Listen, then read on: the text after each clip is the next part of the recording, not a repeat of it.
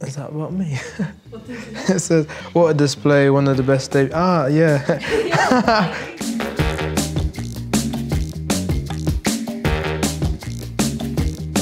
Hi, I'm Grady Diangana. I'm going to be reacting to tweets about me. Mark Hendon says, seen him play last week for the under-21s versus Bristol Rovers in Jacketry Trophy. Even though West Ham lost, he was probably the best player on the pitch. Bright future, just hope he gets his opportunity. For me, yeah, it was disappointing that we lost that game, but for me it was the start of what was to come, and I was confident from that game. Lawrence Brignall, at Lethal Brignall. Grady Diangana, cool as a cucumber. I don't get what you mean by cool as a cucumber. I reckon he could come on at the weekend, score the winner against Man U, and sound totally not bothered doing a MOTD interview. I did imagine myself scoring the winner.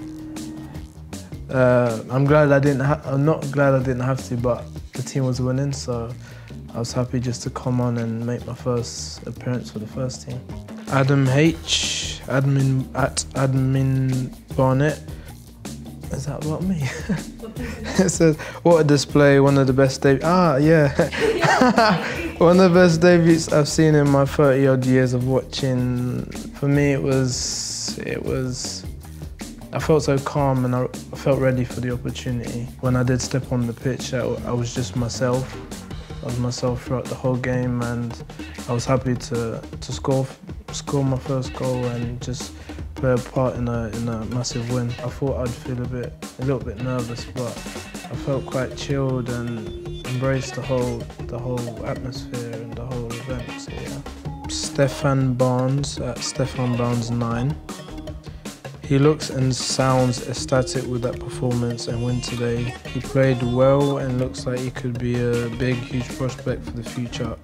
Exciting times ahead. Well played, Grady.